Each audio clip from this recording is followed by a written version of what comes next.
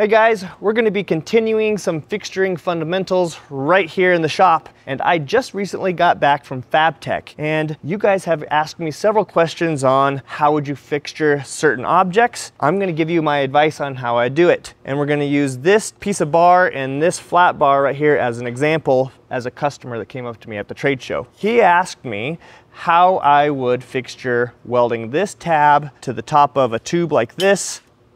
This tab is going to be located somewhere in this area from the end of the tube and then offset a certain distance, so it's kind of hanging out over the edge. Now currently in their current production, they're making a custom fixture that does this, and it takes them about an hour, maybe two, to build something to weld this tab to this tube, because they're welding hundreds of them at one time. And then when that job is done, they will either pitch that fixture and throw it away because that job will never come up again. And he asked me, can the Fireball system help them with this problem of throwing away fixtures after a production run? My simple answer to him is, of course we can help you. He asked me, how long would it take you to set up a fixture to do this? And I gave him a quick demonstration on how to do it, and it should take us about a few minutes to set this up. Now I know you're gonna say, Jason, I would just lay out where it's gonna go. I would make a mark on here just like this. I would scribe out where it's supposed to go. I would give myself an endo stop, and then I would put my tab on here. I would drop my hood down and I would tack it. I understand you can do hundreds of them with just a simple speed square and a layout marker. But to be honest, I want to go brain dead. I don't want any errors. I don't want any measurement errors. So setting up a fixture is the right way to do this. But I fully understand your concerns that everything can be done with a speed square and a marker. I get it, guys. But a fixture table is just that much better. So here's how I would set up this weird scenario. I don't have any measurements, but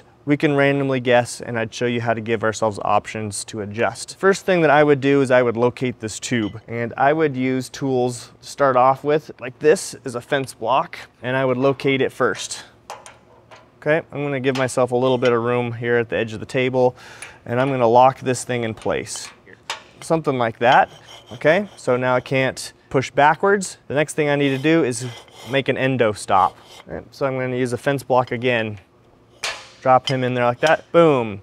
Now I can bump him into this corner. Now this tube is located in the right spot. Now, we don't know where this tab goes because we don't have any drawings, of course, but we can speculate, okay? How would I set this tab up? How would I plan for moving this in and out? Well, I'm gonna use this block right here, which is adjustable, okay? So it has these teeth on the bottom, which I can set 1/16 of an inch increments if I want to get that precise. Drop this fixture in here, and as you can see, I can move this stop in and out wherever appropriate distance I want. Let's just call it here for now. Okay, great. We're gonna lock him down. Okay, so now he can't move. Now I can ram this tab into that stop, and he's located that way. But how do we control where it's going on the length of the tube? Well, we can do the same thing. We can set this stop up with the block, just like this. Boom, there we go. I can move this forward or backwards. But you're gonna say, Jason, how do you reach that?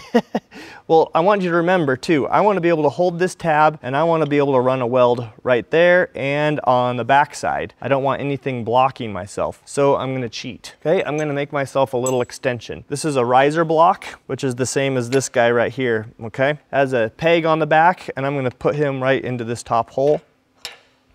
And you can tell it rotates, which can be a good thing and a bad thing, but I'm gonna lock him down permanently with these screws. It only takes a quick second with this screwdriver. They don't have to be excessively tight, just snug. Okay, so I'm loose, and I can now jump this back and forth, making myself a little offset, all right? And I'm gonna do the same thing with this little 3-inch riser. And what I plan on doing is putting him in the end. And what this is gonna give me is a square. Drop these guys in here like this. So I don't know how long we've been doing this, maybe 2 minutes now, and I'm almost done. I can run this fixture up and down, right, basically, and I can move it wherever the dimension calls for. Let's just call it right there. I'm gonna lock this down in the back. Snug them up tight. So you're probably asking yourself, Jason, how stiff is this funky S-curve? What is this? It's kind of like a question mark. How sturdy is it? Pretty dang sturdy. How square is this face? Hate using the square. I don't know, pretty dang square to me. Looks pretty awesome, pretty rigid. It's in line with the grid, so we know we're not cockeyed this way. Now, I have an endo stop this way. It's nice and square because this is all nice and square. Put him up against that stop. Look at that. Now, if this was a production run for me, I'd get myself like a fast clamp or something like this, something to hold it there. And we're basically done. And I would put another clamp, boom, on him like this. Now I'm gonna locate the tube so he doesn't get squirrely. With this clamp, I like that. Everything's secured down pretty good. If you notice, I can weld right there with no obstructions. And it's probably hard for you to see, but I can weld right through here. I know I probably need a little more light, but I can definitely weld that, and I can weld that. How cool is that? And then when I'm ready, boom, pull this out, pop this up. This whole part and whole assembly would slide out and my part would be done. And then everything's all hanging out there in the open. Time to do it again. Doom, doom, doom, no layout, clamp. How cool is that? A simple way to do this. You have a lot of adjustability. That was what, maybe 3 to 5 minutes. That's how we set up a real quick jig with the Fireball system. So I'm here to help you guys do some planning. I'd love to help you guys more, do some simple fixturing ideas like this. And I hope you guys find this useful, and I'll see you on the next Fixturing Fundamentals video.